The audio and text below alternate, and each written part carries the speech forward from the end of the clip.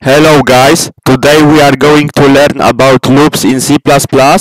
So the first loop is for, and it goes like this.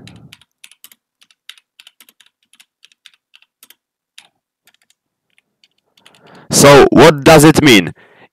I forgot it. Well, it means that we declare here a variable and we set condition that it has to be less than certain number. In this case it's 10.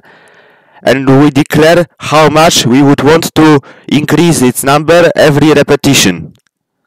So when I pass it by cout, then we would see increasing numbers from 0 to the number that is less than 10, and it's 9. So it would go like this. And let's see if it happens. Yes, it works very good. So let's go with another loop. Next loop is while. It means that instructions between these two brackets will happen as long as the condition here will be true. So when I pass it just true statement, then this loop will go always, will never stop. Yes, it's work. So, but when we will pass it false, then it would never work. As you can see, there is nothing. So the last loop is do while.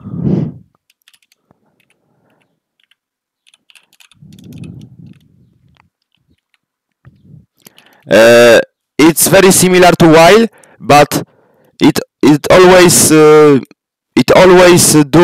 the first set of instruction. So even if there was false, this would happen at least once. Yes, as you can see, it works, and when we will pass that true, it will go always. Yes, that works.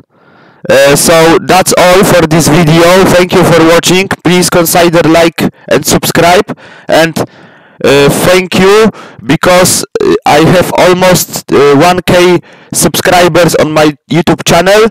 So thank you all. I love you guys, and see you next video. Bye.